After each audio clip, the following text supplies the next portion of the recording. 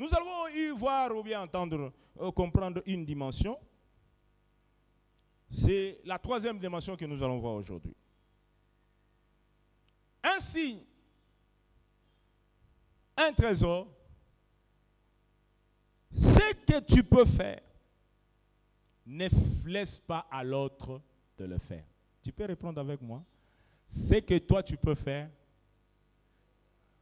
Ah, est-ce que tu peux dire en quoi à haute voix? Ce que moi je peux faire, je ne peux pas laisser à l'autre de le faire.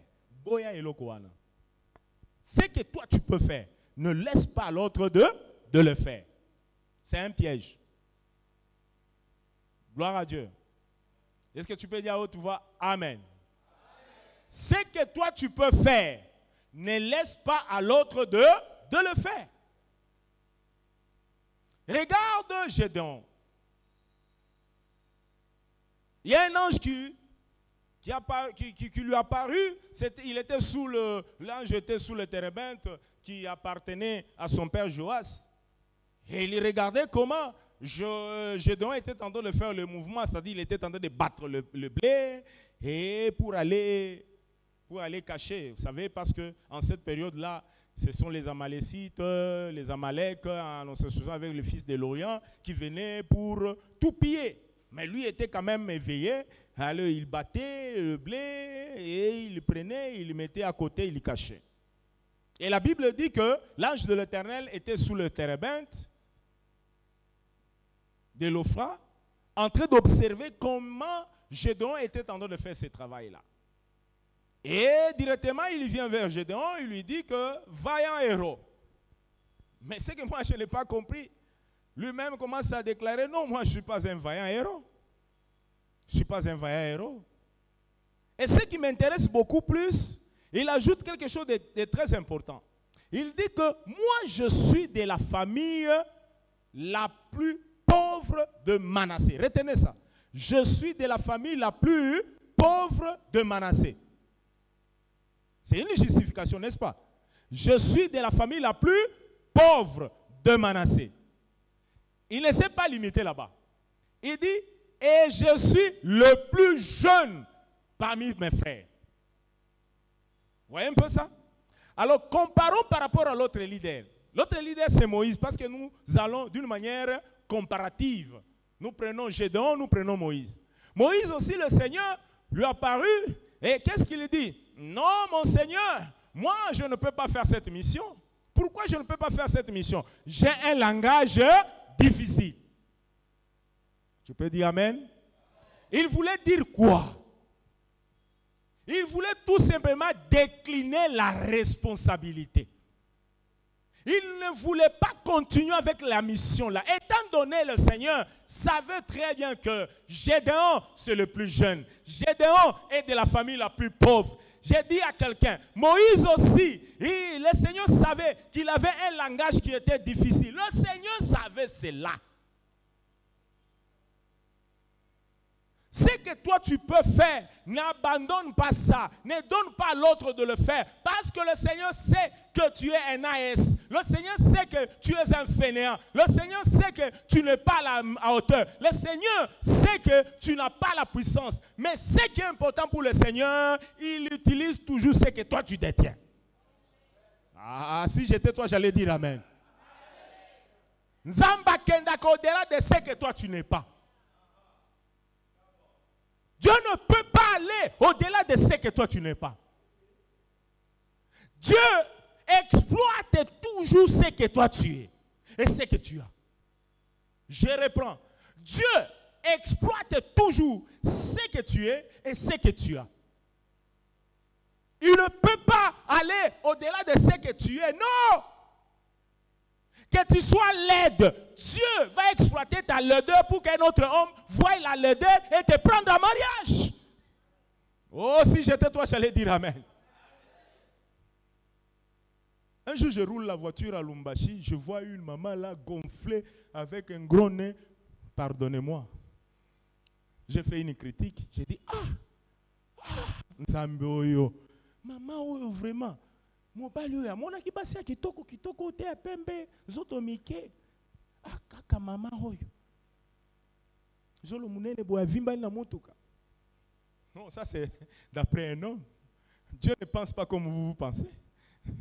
Dieu utilisera souvent ou toujours ce que tu es. Ce que tu manifestes.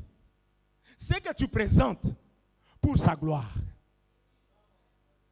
Comment est-ce que tu diras qu'il est un Dieu puissant? Comment est-ce que tu diras que c'est un Dieu qui m'a tiré de la nullité? Comment est-ce que tu diras que c'est un Dieu qui m'a fait ce que j'étais aujourd'hui, ce que j'étais hier? Aujourd'hui, j'ai quand même de la valeur par rapport à ce que le Seigneur m'a fait. Je dis à quelqu'un, ce que tu es, c'est ce que Dieu veut et c'est ce que Dieu va exploiter pour ta gloire, pour ton élévation.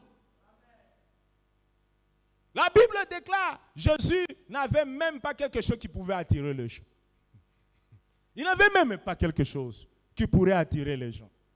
Mais Dieu a utilisé ces phénomènes-là pour faire de lui ce que les hommes ne peuvent pas comprendre. Je dis à quelqu'un, ne regarde pas ta faiblesse, ne regarde pas ton attitude. Mets-toi dans l'œuvre de Dieu. Ne regarde pas ta faiblesse. Ne regarde pas ce que tu es. Tu es important pour la gloire du Seigneur. Ne te justifie pas. Ce que tu es, c'est ce que Dieu veut pour accomplir une mission. Et cette mission-là, c'est pour la grandeur de la gloire de Dieu. Hosanna biceps, c'est pour que Dieu exploite ça pour la gloire du Seigneur. Tu as la force, c'est pour que le Seigneur exploite ça pour la gloire du Seigneur.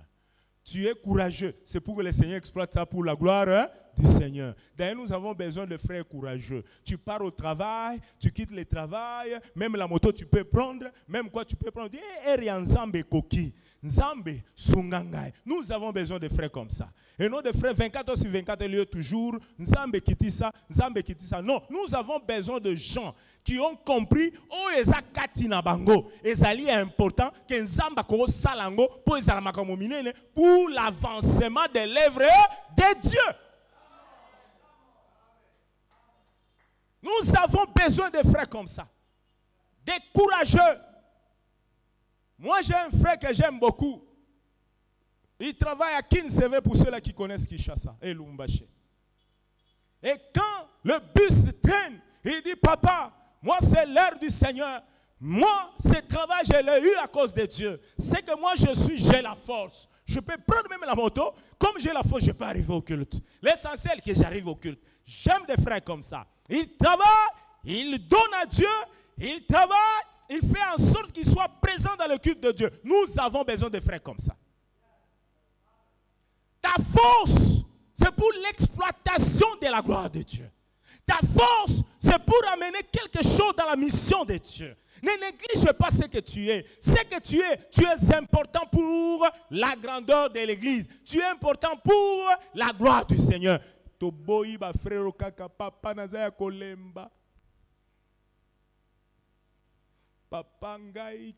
Non. Nous avons besoin de frères. C'est qu'ils ont là. Les seigneurs met juste un tonus et ils sont importants pour la gloire du Seigneur. Tu peux dire à ton voisin, est-ce que tu peux dire à ton voisin Amen? Tu peux dire à ton voisin Amen. Ce que tu es, ce que tu as, c'est pour la gloire du Seigneur. Ce que tu as, ce que tu détiens, c'est pour l'élévation. Ce que tu es, ce que tu détiens, c'est pour que le Seigneur fasse quelque chose. Je peux même dire à quelqu'un, même ta beauté, c'est une chose importante que le Seigneur t'a donnée pour la gloire du Seigneur. Oh, tu peux dire à haute voix. Est-ce que tu peux dire Alléluia? Moi, j'ai 4 frères qui se sont mariés dans mon église parce que Balanda qui est ma soeur. Ils sont restés dans l'église. Pourquoi? Parce que c'est à cause de la beauté de ces sœurs-là. Ils sont venus pour marier ces sœurs, mais il a encore trouvé une autre sœur qui est plus que cette sœur-là et s'est mariée à l'autre. C'est pour dire quoi? Donc c'est juste la beauté de la sœur-là. Le frère était obligé d'entrer dans l'église. Amenez-les ici. La converti pour la gloire du Seigneur. On a besoin de ça. Votre beauté doit jouer ses rôles positifs, pas un rôle négatif. Dieu t'a donné pour jouer un rôle positif et non un rôle négatif. Tous ces gens qui vous suivent hier en église, lorsqu'il viendra ici, il rencontre la parole du pasteur Didier de Dieu. Il va rester. La mission va prendre fin. Et il sera là pourquoi? Pour la gloire du Seigneur. Donc ça dit, ce que Dieu t'a donné, tu dois comprendre que la mission que Dieu m'a donnée, la façon dont moi je parle, c'est pour la gloire du Seigneur. Le Seigneur m'a mis quelque chose d'important, quelque chose qui va faire en sorte que les gens soient attirés et qu'ils soient visités par le Seigneur. Je dis à quelqu'un, ce que tu es, c'est pour la gloire du Seigneur. Ce que tu es, c'est pour que le Seigneur apporte quelque chose dans ta vie. Et la chose, c'est pour l'élévation. Et c'est là au nom puissant de Jésus. Et c'est là au nom puissant de qui? De Jésus. Est-ce que tu peux dire à haute voix Amen? Amen. Tu peux dire Alléluia. Alors, il y a une chose. Quand quelqu'un est obligé d'être là où le Seigneur l'a mis, il est un élément très important. Parce qu'il est dans la compréhension. Et cette compréhension va l'amener dans la chose que nulle personne ne peut comprendre. Parce qu'on a dit que ce que tu peux faire, ne laisse pas à une autre personne de le faire. Papa, quand tu torchonnes la maison de l'église, la maison de prière, frère, c'est là où il y a ta bénédiction. Quand tu joues au synthé, c'est là où il y a ta bénédiction. Ne laisse pas une autre personne pour qu'il puisse venir jouer au synthé pendant que toi tu es là. Sois même révoltant en disant non, ça c'est ma bénédiction. Ne laisse pas là où le Seigneur t'a mis, là où le Seigneur t'a donné comme une munition, et qu'une autre personne puisse venir faire à ta place. Moi, je dis à quelqu'un, nous devons éviter cela au nom puissant de Jésus. D'ailleurs, moi, je dis souvent aux enfants de mon église, il faut éviter aussi l'offrande par procuration. Vous savez l'offrande par procuration? Tu es là, tu ne veux pas te déplacer, tu prends l'argent, tu donnes à l'autre personne là, il va donner l'argent. Parce que toi, tu ne peux pas te déplacer. Non, il ne faut pas faire ça. Non, frère, je n'ai pas le temps. Va donner au pasteur. D'ailleurs, moi, je ne peux pas prendre ça. Toi-même, là, viens. Parce que cette offrande-là, c'est pour toi. Ta bénédiction en dépend. Ce que toi, tu peux faire, ne donne pas ou bien ne donne pas accès à une autre personne de le faire. Parce que c'est la bénédiction qui en dépend. Un synthétiseur, tu joues bien au synthé. Viens à temps. Pourquoi? Parce que tu sais que ma bénédiction est là. Tu viens à l'église, tu sais très bien que l'heure de l'église est arrivée. Tu dois arriver à temps parce que tu sais qu'après l'église, il y a des services à faire. Une autre personne ne peut pas faire à ma place. Je suis protocole du pasteur. Je dois être là avant parce qu'il n'y a pas une autre personne qui doit faire le protocole là. Marchons avec ça et la bénédiction sera avec nous au nom de Jésus. Ne travaillons pas par procuration. Mais travaillons parce que le Saint-Esprit est avec nous, il marche avec nous. Il y a une chose maintenant qui intervient, c'est le chant. Quand tu ne peux pas laisser à une autre personne de faire le travail à ta place, c'est-à-dire tu es dans le chant. Et quand tu es dans le chant, tu ne te détournes pas du chant. C'est-à-dire que tu es obligé d'agir et de faire quelque chose sur base du champ, les spectres qu'on t'a donné, les champs qu'on t'a donné. Tu ne peux pas aller au-delà du champ parce que tu sais très bien que c'est ici que le Seigneur va apporter quelque chose dans ma vie. Frères et sœurs, il ne faut pas abandonner les champs que Dieu t'a donné. Il ne faut pas laisser le champ que Dieu t'a donné. C'est là où le Seigneur va procurer la bénédiction. C'est là où le Seigneur va procurer la gloire. N'abandonne pas le champ que Dieu t'a donné. J'interpelle à quelqu'un. Proverbe 12, 11 est en train de dire. C'est lui qui cultive son champ et rassasié de pain. Mais c'est lui qui poursuit des choses vaines et dépourvu de champs d'essence. La Bible dit, c'est lui. Oh, j'aime ça. Qui cultive son champ et rassasié de pain.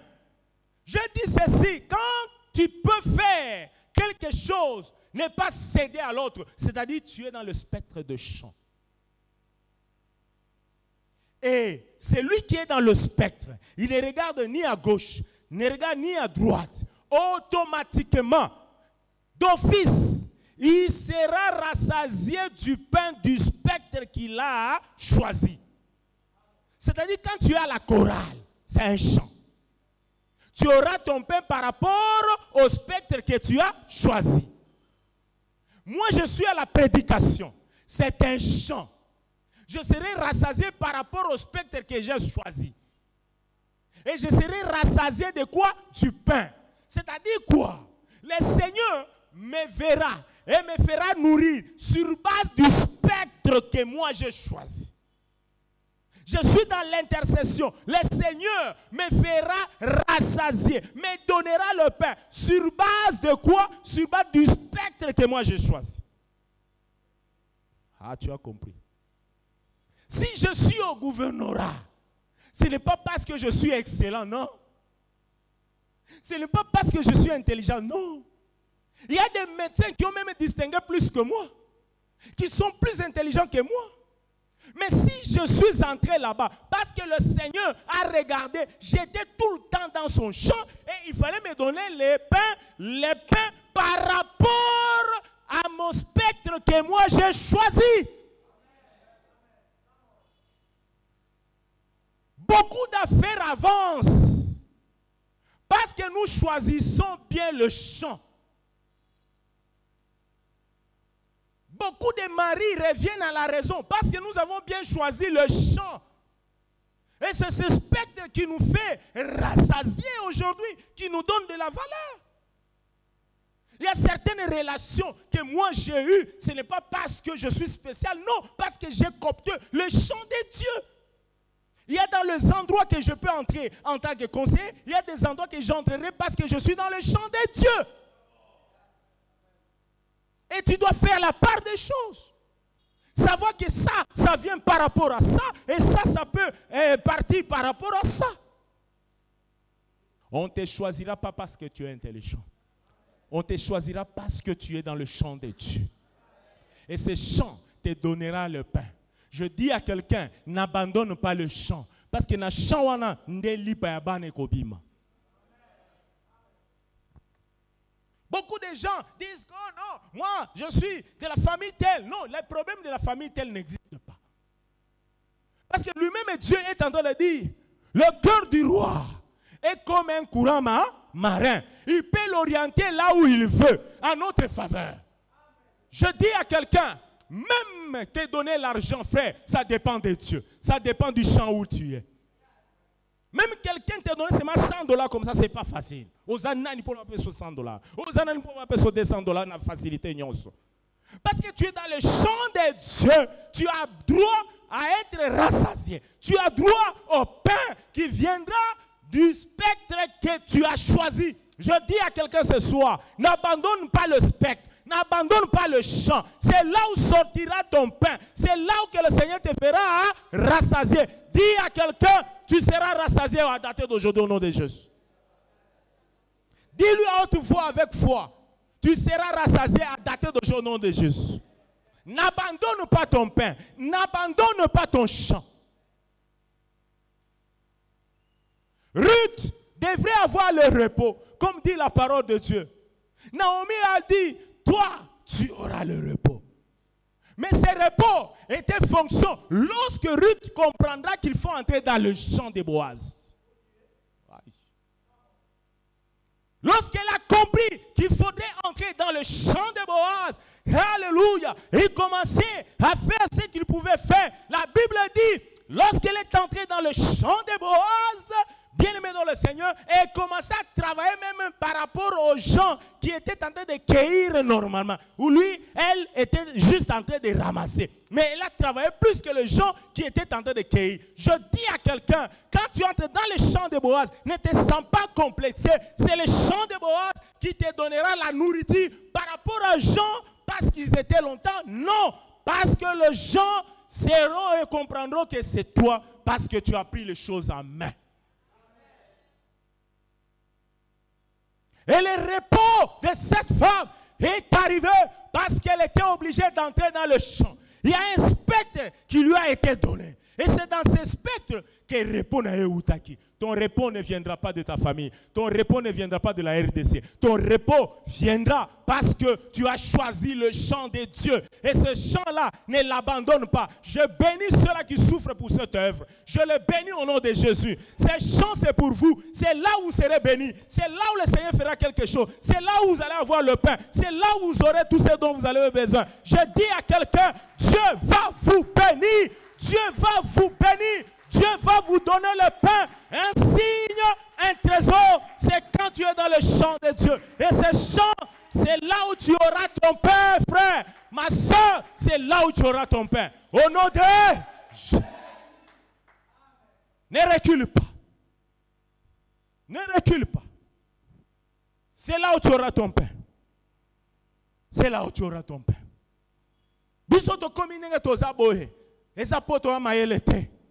Pour te choisir endroit malam. Oh yes, soyez bisaki, moi la moitié à l'obé, elle a choisi la bonne part. Toi aussi tu as choisi la bonne part. Tu seras une différence pour les autres. Je dis tu seras une différence pour les autres. Je dis encore tu seras une différence pour les autres. Ah, tu seras une différence pour les autres. Pourquoi tu as choisi le chant de Boaz, le chant de Dieu? Tu ne veux pas quitter dans ce spectre. C'est ce spectre-là qui va te bénir, qui va te faire rassasier. Alléluia! C'est là où tu auras le pain. C'est là où tu auras ta fiancée. C'est là où tu auras ton mari. C'est là où tu auras ton épouse. Je dis à quelqu'un, ne te néglige pas. Sois dans le champ. Il y a tout. Tu seras rassasié. Tu auras le repos dans le champ. Tu vas convertir ta famille dans le champ. Tu seras reconnu mondialement dans le champ de Dieu. Tu seras connu de part et d'autre dans le champ de Dieu. Le problème, c'est quoi? Beaucoup de chrétiens, lorsqu'ils entrent dans le champ, ils comprennent que ce n'est pas le champ qui lui avait donné le pain. Et quand il quitte le champ, c'est alors qu'il va chuter. Je suis arrivé en Afrique du Sud. J'ai vu un monsieur que vous connaissez très bien. Il chantait très bien. Je l'ai vu grossir, tout ça. Je pose la question aux autres. Oh non, depuis Nzamba Pambolae. Depuis Bima qui chasse à comment à comment ça a un service moins à garder. C'est pas possible. C'est un chanteur que vous connaissez très bien. J'ai dit, c'est monsieur, mais il a fait la pluie et le beau temps. Mais Dieu l'a fait accepter au milieu du peuple congolais. Mais ici, il est caché. Quand tu ne comprends pas ce que tu es, ce que le chant peut te faire, tu peux aller même dans des endroits que toi-même tu crois que c'est là où tu feras mieux. Moi je te dis, la richesse est ici au Congo. Le succès c'est ici au Congo. Frère, qu'on ne te trompe pas, oh tu vas aller aux États-Unis. Moi je ne prophétise jamais. Je dis aux gens, tu travailleras ici. C'est Dieu qui me dit, oh mata, oh linga te, poto et comme melo solution, te. Et je tiens à t'informer, si tu n'as pas eu à réussir ici au Congo, comment est-ce que tu peux réussir en Europe? Et qui t'a dit nécessairement qu'en quittant ici, qu'en Europe, que tu vas réussir? Non, frère, il y a aussi les sans-abri en Europe, les gens que tu passes même en Afrique du Sud. Oh, kaka frère, il y a Nzambe kuna azola la libanda. Oh, azola place wala la te Nzamba zolokum. Je dis à quelqu'un, ne regarde pas ce que les gens pensent, mais sois dans les champs de Dieu. C'est les champs de Dieu qui fera en sorte, tu pars aux États-Unis, tu fais un congé d'une semaine, tu rentres, tu pars en France, une semaine, tu rentres, tu pars là-bas, oh en Allemagne, une semaine, tu rentres. Frère, ici c'est ta base, c'est ton summum, oh, c'est là au nom puissant de Jésus. Qu'on ne te trompe pas, la vie c'est ici, au Congo, c'est un pays béni, pas en slogan, mais en parole aussi. Je dis à quelqu'un, sois dans le champ de Dieu. Le sang de Dieu t'ouvrira des portes. Tu voyageras, mais tu rentreras ici. Tu vas construire ici. Sois béni au nom de Jésus. Sois béni au nom de Jésus. Sois béni au nom de Jésus. Écoute ce que dit Proverbe 14, verset 23. Je chute déjà. Tout travail, écoute. Tout travail procure l'abondance. Alléluia. Mais les paroles en l'air ne mènent qu'à la disette. Dis d'abord à ton voisin, je suis béni au nom de Jésus. Tout travail procure. Tout travail.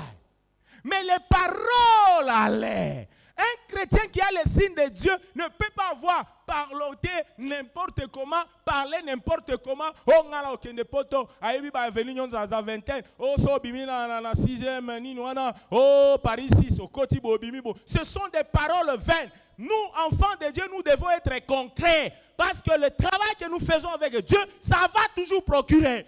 Ne soyons pas dans la distraction. Là où les autres travaillent, toi tu es en train de parler. Là où les autres travaillent, toi tu es en train de dire la sapologie. Le travail procure. Le travail, ça procure. Et ce travail-là, le travail de qui? Le travail de Dieu.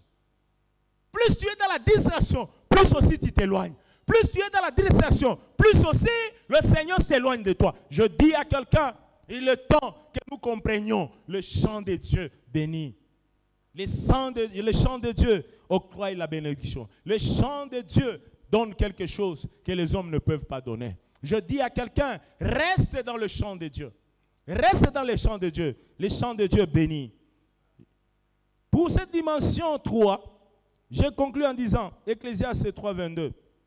La Bible dit, « Et l'œil vu qu'il n'y a rien de mieux pour l'homme que de se réjouir de ses œuvres. Et c'est là sa part. » Je continue. « Car qui le fera jouir de ceux qui... » Après quoi? Hein? Après lui. Frère, après toi c'est la mort. Tu as droit de jouir de tes œuvres. La Bible dit, jouir de quoi? Des œuvres. Toi, en tant qu'enfant de Dieu, tu es dans le champ de Dieu. Quand on a dit à Ruth, tu auras un repos, c'est-à-dire que tu dois jouir des œuvres de ton travail.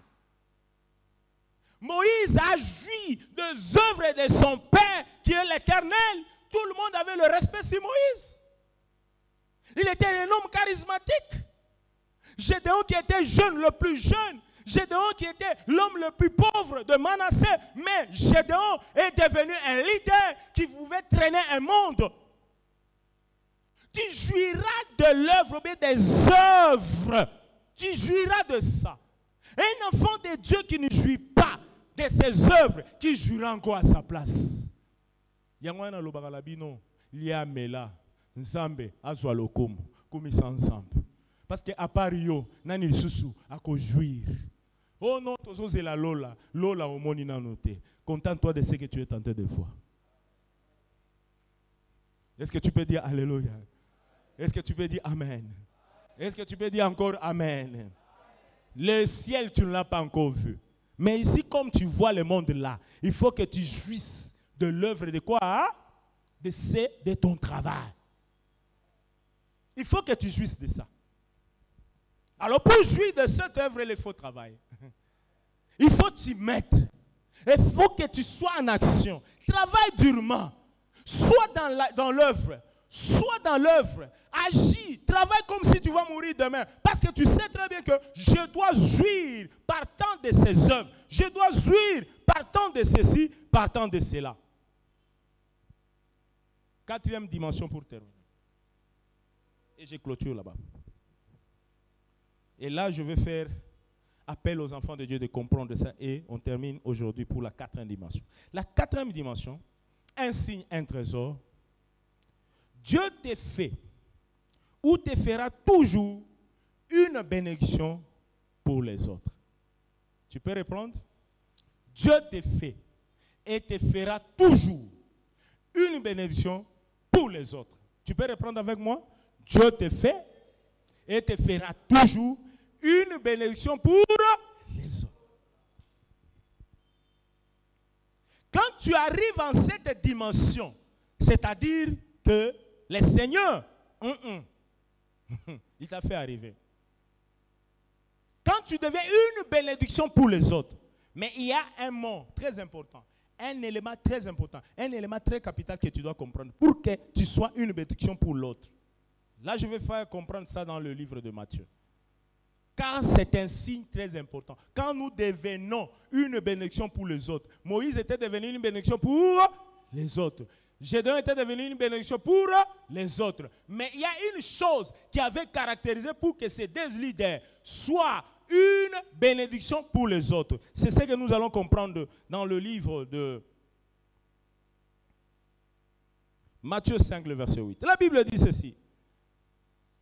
Elle déclare: ceux qui ont le cœur pur sont heureux et verront Dieu. Je me limite là-bas. Ceux qui ont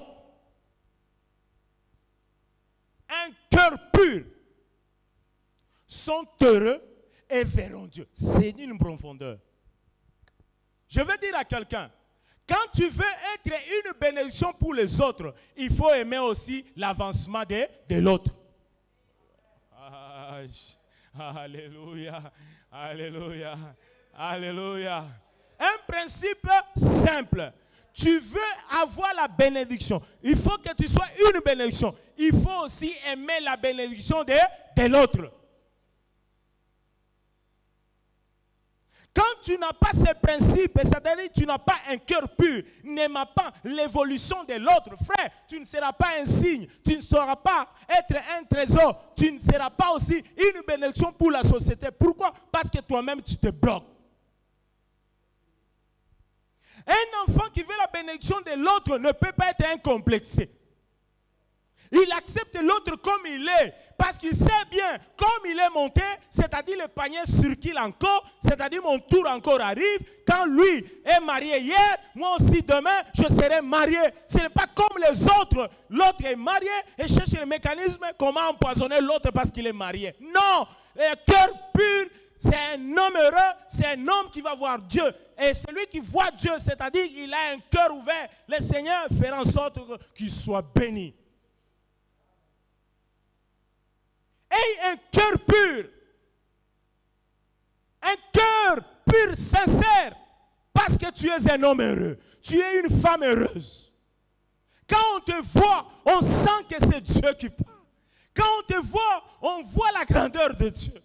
Parce que tu veux l'avancement de l'autre. Même chez ta soeur, même chez ta cousine, qui te fait entrer dans sa maison. Bénis le Seigneur, parce que tu te dis, non Seigneur, c'est que lui a, moi je ne l'ai pas. Mais comme j'ai vu, c'est-à-dire le Seigneur m'a accordé déjà une dimension. Je le dis avec sincérité, le matériel que j'ai vu à la chaîne, moi ça m'a dépassé. Je ne suis même pas arrivé à la cheville. Je n'ai même pas ça. Mais pour la gloire du Seigneur, j'ai coopté ça et j'ai reçu. Pour la gloire du Seigneur, moi aussi je ferai aussi ça, comme le pasteur Dieu donné. Et le Seigneur voit le cœur. La Bible dit, c'est lui qui sonde le cœur, c'est lui qui sonde le rein. Le Seigneur te bénira au nom de Jésus. Quand tu as un cœur sincère, tu as un cœur sincère, tu es un signe, tu es un homme heureux, tu es un trésor. Je conclus en disant ceci. Tu dois comprendre une chose. Un signe, un trésor, tu dois mettre en tête que le Seigneur veut que tu aies un cœur pur pour détenir les signes de Dieu, pour détenir les trésors de Dieu. Celui qui aime l'avancement de l'autre sera aussi dans l'avancement. Celui qui aime le bonheur de l'autre sera aussi dans le bonheur, parce qu'un détenteur de signes de Dieu ne se fie pas au ridicule, ne se fie pas à ce qui est faible, mais se fie à ce qui peut l'amener dans l'élévation. Ne sois pas dans la futilité, mais sois dans la grandeur. Je dis à quelqu'un, un cœur pur est dans la grandeur. Un cœur pur est dans la grandeur. Un cœur pur est dans la grandeur. Un cœur pur est dans l'excellence. Le cœur pur n'est pas dans les moindres détails. Ne regarde pas les moindres détails, parce que tu as un cœur pur. Et il m'avait fait comme ça, les yeux comme ça, c'est-à-dire, et il m'a haï. Regarde le passé quand il prêchait, il regardait toujours moi. Tu n'as pas encore un cœur pur. Un cœur perturbé, tu ne verras pas Dieu et tu n'es pas un homme heureux. Et le signe de Dieu, le trésor de Dieu ne peut jamais rester dans le genre de personne, parce qu'il est dans la bassesse. Montons les caps. Montons les caps, parce que là où l'Éternel nous attend, c'est dans la grandeur. C'est pour ça que la Bible dit, la profondeur attire la quoi? La profondeur. Bien-aimé dans le Seigneur, si tu es dans la profondeur, c'est la profondeur qui va t'attirer. Si tu es dans le superficiel, tu nageras dans le superficiel. Le vœu de mon cœur, les enfants de cette église nagent dans la profondeur. C'est dans la profondeur que la profondeur va nous tirer. Si tu n'es pas dans la profondeur, tu restes dans le superficiel, tu ne mérites pas être avec nous. Sois dans la profondeur. Et pour être dans la profondeur, il faut avoir un cœur pur. Et quand tu as un cœur pur, tu n'entres pas dans le moindre détail. Tu n'entres pas. Parce que tu as un cœur pur. Je bénis celui qui a écouté cette parole. Par le nom puissant de Jésus. Et nous allons continuer les enseignements le vendredi. On se met debout.